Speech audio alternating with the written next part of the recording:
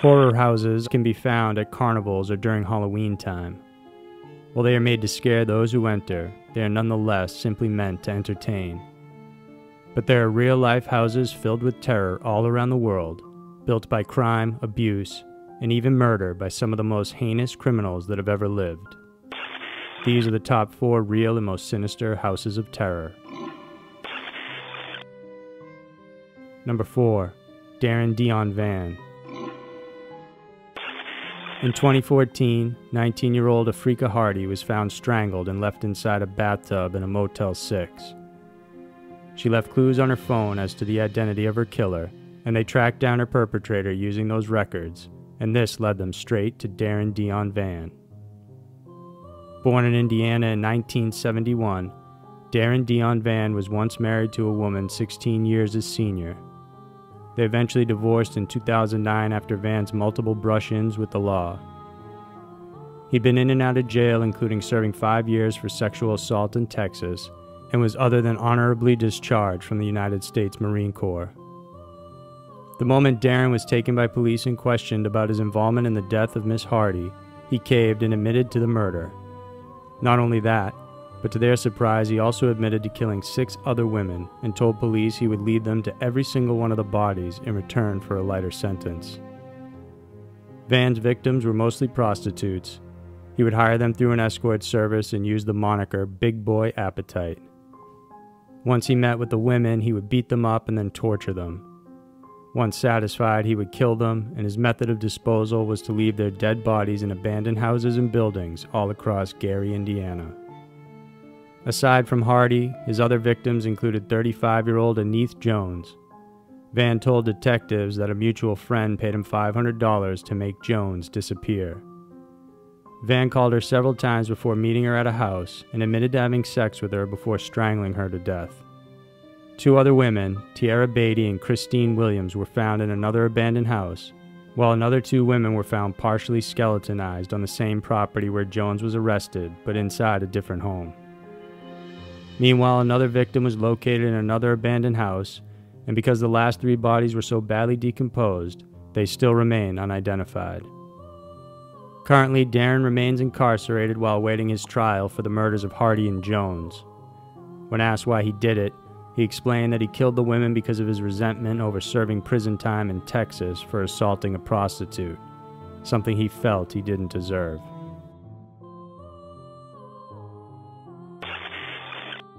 Number 3. The Sultan's Palace, Gardette Lapret House.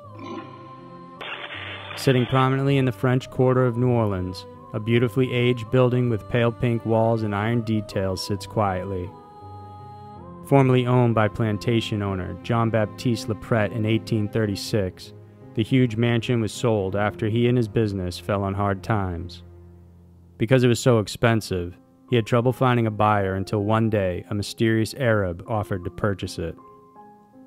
After the finances were sorted, the new owner began to move in. Little was known about this man as he kept mostly to himself. In turn, plenty of rumors began circulating, including one that said he was a Turkish sultan. The first things the neighbors noticed were the preparations prior to the owner moving in. A fence and gate were added, and the windows were installed with heavy draperies and locks. The balconies were permanently closed, and large trunks as well as young women, boys, and servants started coming in. The noise, music, and parties would last all day and all night. There was rarely a time when the neighborhood couldn't hear sounds from the home, which came to be known as the Sultan's Palace. However, one early morning a woman was walking past the house when she noticed something odd. The place was eerily silent. She approached the gate and noticed it was partially open, and then on the steps of the front door, a pool of blood was dripping, coming from the inside. Horrified, she rushed to the police, and when they came and opened the front door, they were shocked at what they saw. There was not a single inch of the house that wasn't covered in blood. Corpses of men, women, and children were everywhere, their bodies hacked into so many pieces it was difficult to determine just how many victims there were. Upon examination, all of the women and young boys had been sexually assaulted. This included the guards the Sultan brought with him. They too were raped before violently being hacked to pieces. As for the Sultan, his body was found in the courtyard, his hand sticking out from the ground. Apparently he had been buried alive while his lungs and throat were filled with dirt. As it turns out, the Sultan was actually not a sultan at all, but the brother of one. He had fled his home country, stealing his brother's harem and possessions. Many speculate that it was his brother that sent assassins to kill him and murder everyone inside. Meanwhile, others believe pirates whom the Sultan had dealings with attacked the home. The house still stands today, and whatever the truth may be, there's no doubt that the Sultan's palace at the French Quarter was a home filled with unspeakable horrors. Number 2. John Wayne Gacy's crawlspace. Dubbed as the Killer Clown, there's hardly any person in America that hasn't heard of Gacy's notorious crimes. John Wayne Gacy was known to his neighbors, friends, and family as a charming, hard-working, and responsible man, but he was hiding a deep and very dark secret. Gacy suffered from a troubled childhood, growing up with an abusive, alcoholic father. In August of 1967, when he was 25 years old, he lured 15-year-old Donald Voorhees to his home, gave him alcohol, and convinced the young man to perform sexual acts on him. He went on to lure other young teenage boys this way, sometimes even paying them up to $50 each. But Voorhees reported the incident to his father, who subsequently told the police. Even though he fought the allegations, Gacy eventually pled guilty to 1 count of sodomy and was sentenced to 10 years in prison. The same day he was indicted, his wife filed for divorce with alimony and full custody of their children. He would never see them again. Gacy was put on probation and let out early for good behavior. There were 2 conditions to his parole. He was to move back to Chicago and observe a 10 p.m. curfew. But soon after he moved, he was arrested again for sexual assault of a young boy he picked up at a nearby Greyhound terminal. The charges were dropped, however, because the youth never showed up for court. He soon remarried and had 2 daughters. His life at this time was perfect looking on the outside. He was happily married, had a successful business, and even managed to meet the First Lady, Rosalind Carter. It was also at this time when he started to wear a clown costume and perform at parties, hospitals, and charitable events. He taught himself how to paint his makeup, but professional clowns noted that Gacy painted his face with sharp corners instead of rounded ones, which were more ideal as to not scare the children. By 1975, Gacy admitted to his wife he was bisexual, and this led to their divorce. After that, Gacy increased the frequency of what he called cruising, when he would pick up teenage boys, bring them home, and rape them. He selected most of his victims right from his employee pool because his business conveniently employed a lot of high school students and youths. His first attempt was to abduct and rape 15-year-old Anthony Antonucci. Gacy visited him at home because he had injured his leg, then got him drunk, wrestled him to the floor, and placed handcuffs on him. Anthony retaliated, fighting to obtain the keys, and actually managed to place the handcuffs on Gacy and then threatened to call the police.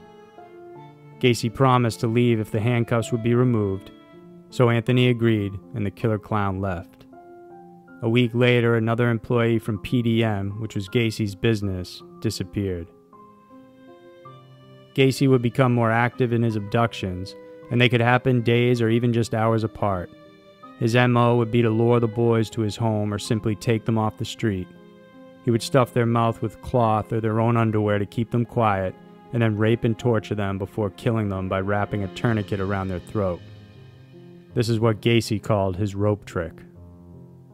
He would bury his victims right in his home, sometimes placing their bodies under his bed for a day or 2 before moving them down to the crawl space. When police finally arrested him, they discovered a total of 26 bodies buried under his house. Other victims were stuffed in his garage and dining area. When he finally ran out of space in his home for the bodies, he opted to throw them in the Des Plaines River. He admits to doing this to 5 victims, but many speculate there were many more. Gacy was finally arrested after he broke down, suffering pressure from cop surveillance. A warrant was issued for his home for illegal possession of marijuana because they didn't have solid evidence about his crimes. In the end, he was charged with 33 counts of murder, the most of any serial killer charged in the U.S. John Wayne Gacy was found guilty on all accounts and died via lethal injection on May 9, 1994.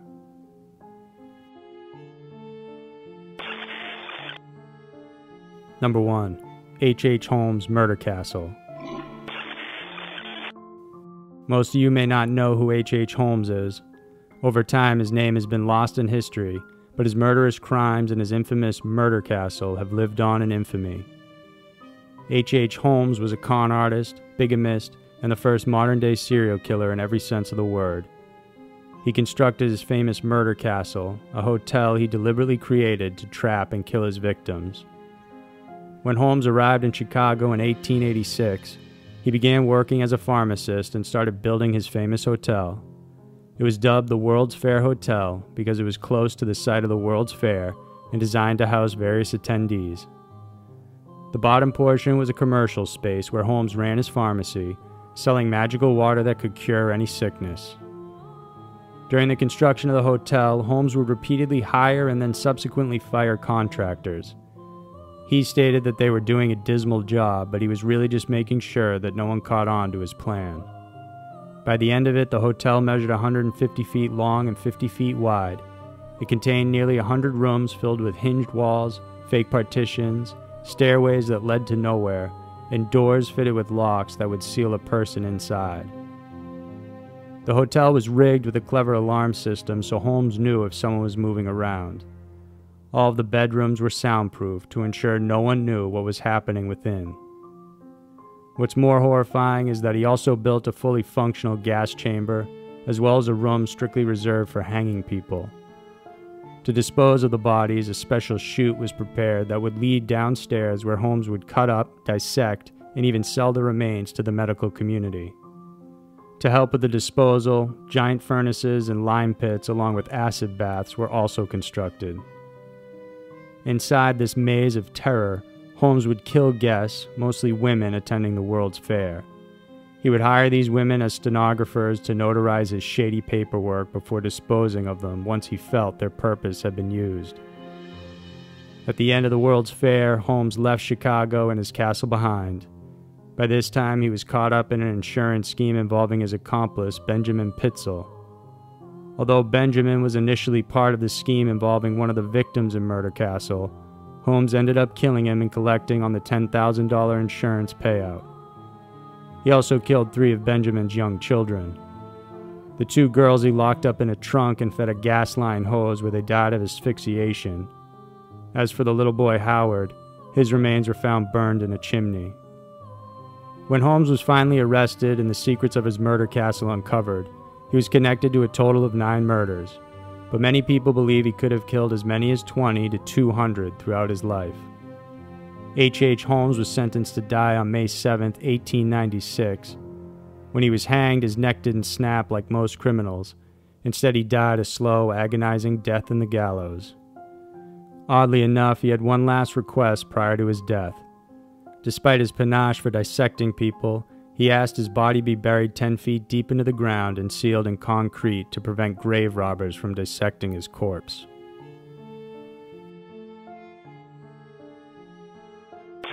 Those were the top 4 real and most sinister houses of terror.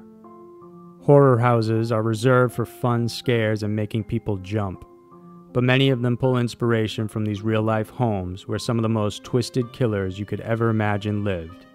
Places you'd certainly never want to go into yourself. If you liked watching this video, then please subscribe to our channel, and each week we'll bring you a new scary mystery to enjoy. Thanks for watching, and we'll see you next week.